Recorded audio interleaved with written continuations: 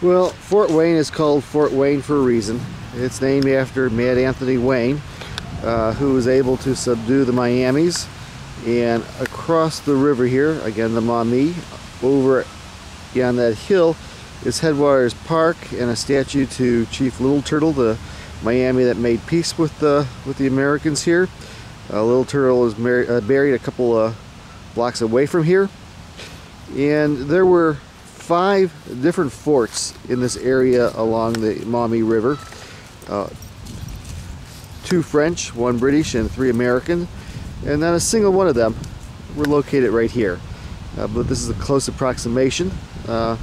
Actually, there's a site right next to our downtown fire house that is the site of one of the forts. Across the street here, if I can get a little sight for you, a little view.